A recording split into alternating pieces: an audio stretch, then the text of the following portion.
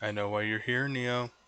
I know what you've been doing, why you hardly sleep, why you live alone, and why night after night you sit by your computer. You're looking for him. I know, because I was once looking for the same thing. And now, I introduce you. Whoops, that's not the button I wanted. Get the fuck out of here. I introduce you to Neo's apartment, except Neo doesn't live here, and I don't live here, and it's just a bunch of fucking computer parts all over the fucking place. It's a goddamn mess in here, I tell you what. Look at all this shit. We close the doors so the FBI can't raid me. That's how it works, right? And I am slipping on processors. So anyway, what I've got going on here is a clock that I built using assembly programming language. It's a very simplified version of assembly, and it's emulated. It's not real. It's a computer chip programmed in a game, so a lot of instruction sets are missing. A lot of conventions aren't there. It's kind of probably amateurish, but it is very legitimate. Like, it does about 99% of what a very simple processor would do given the instruction sets that it's given. This is a failed attempt. This is a failed attempt. This is a failed... that's a fail thing.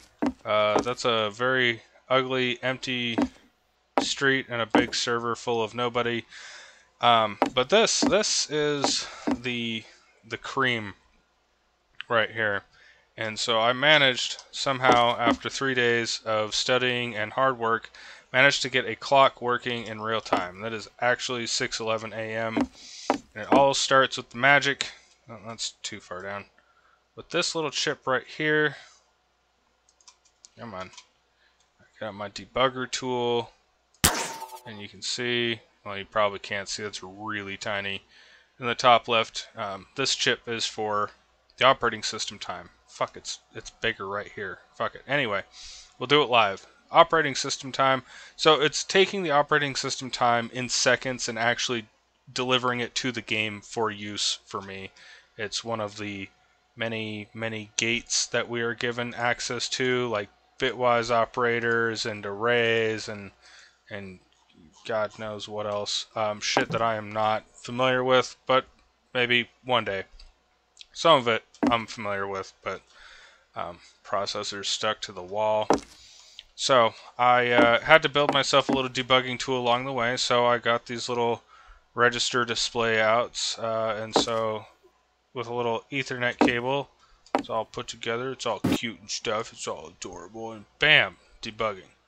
And then here we got a set of registers that I need to have at all times anyway.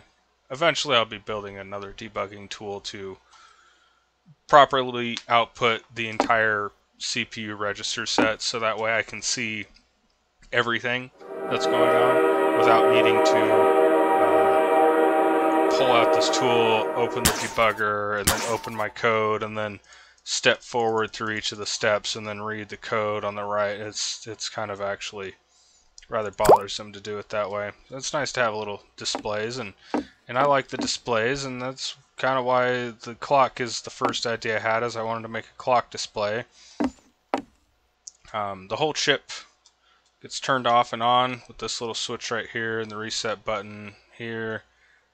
These things don't reset because their values have been set on the screen, and me turning off the processor doesn't change that. In the real world, it would kind of be the same way. You would have to send a signal to it to say to reset, and it would be proper convention to turn all that shit off, basically, when you're done with it. It prevents memory problems, I'm sure. Anyway, so I flip it back on, it starts back up again. This one resets, but that's because I got the off and on, or the on-off switch and the reset switch are both linked to the CPU and the monitor, well, the console, whatever, at the same time. And the way this works is through assembly code. This is actually not working. It jumps to the start of the program because this is actually going to be a great big loop, and it takes in some values from the operating system, and it does some math to them to convert them down, like divide by 3600 to bring me down to the proper number of hours, and then it takes something, and then it rounds it down, and this was like day one stuff, so I'm having a hard time remembering exactly what I did here. I could walk through each and every step, but that's just, nobody wants to listen to that. Anyway, it does some math, and then it gets rid of some zeros, and it unmilitary times it, because otherwise it's going to go up to like 24, and that's not what I'm looking for.